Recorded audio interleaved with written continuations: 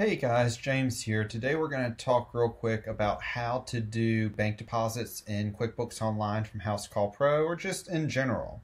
So for those of y'all using Housecall Pro, what happens is when you receive the payment in Housecall Pro, it's going to go ahead and put the money in your undeposited funds. From there, you have to physically go in and do a bank deposit. Now, if you're using Housecall Pro and their credit card processor, then it's going to go ahead and move those funds for you from undeposited funds into the bank account automatically without an issue. However, if you are if you are receiving cash, check, or other payments, you have to go in and actually do a bank deposit.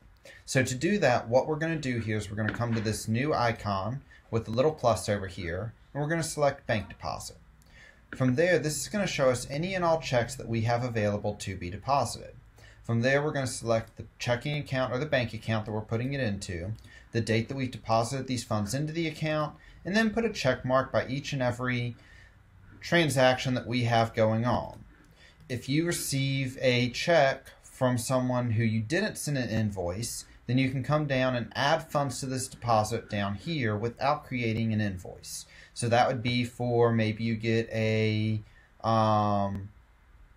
refund on your rent on the building, or maybe you get a refund for something from one of your vendors and you get a check back and you don't put in a refund receipt or something like that. You can put that information there. But as for standard invoice payments, they're going to show up right here. You can just put a check mark by it with the date that you're putting it in, and then you'll be good to go once you hit save and close. Once you hit save and close, it records in your books that it's been deposited into your bank account as of that date.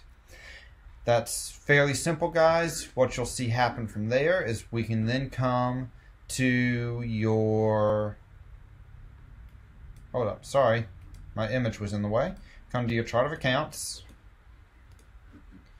And then we are able to view the checking account and the register, and it will show up right in here on your checking account register for the date that you had selected. And it will also allow you to go ahead and then go in there to make any reconciliations, anything and everything like that. So that's how we go ahead and record bank deposits and mark invoices as actually deposited and not just paid. As always, guys, if you have questions, concerns, or comments, please let me know. Thank you very much.